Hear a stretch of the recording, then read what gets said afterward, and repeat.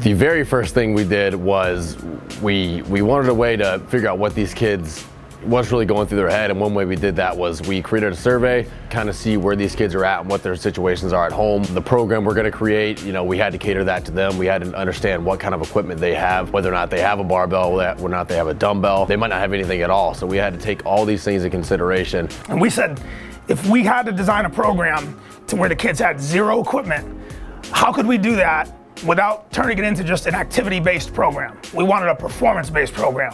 So we followed our rules that we would for any program out there.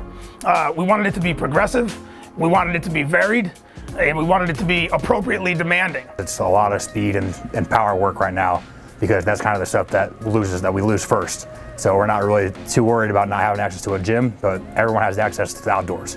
And they can really get outside, they can sprint, they can jump and do all those sorts of things. We got the staff, we brought them together, started talking about it a little bit before we actually started putting their program together. Right now our communication with staff is we're communicating in one of three ways. So either we're meeting in person briefly, over the phone, or through video conferencing.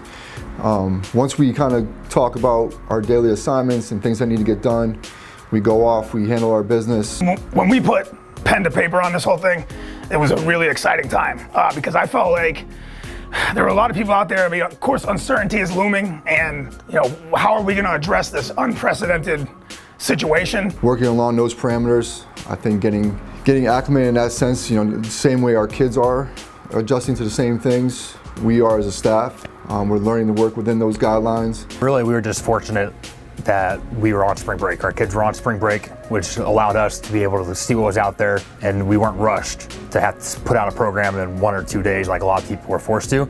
We were able to kind of look at things online and see what we liked, what we didn't like, and kind of make a plan from there. Every day has basically 3 components that they're going to be focused on: speed, strength, and conditioning. It's the same exact thing that would be happening right now if everyone was here in person. What we did was created a series of buckets, and within the buckets, we put the items that needed to go in there based on what week we were on, what day we were on, and where we felt like they were going to be optimized for that period of time. So once we kind of figured out what we're doing with the room and what we're doing with our program, once we got that all laid out there, we're finding some strategies, we're putting some things in place, some systems where we can actually reach out to these kids. The app that we actually use to push the workouts to the athletes is called TeamBuildr. We've been using TeamBuildr now for the better part of 4 years.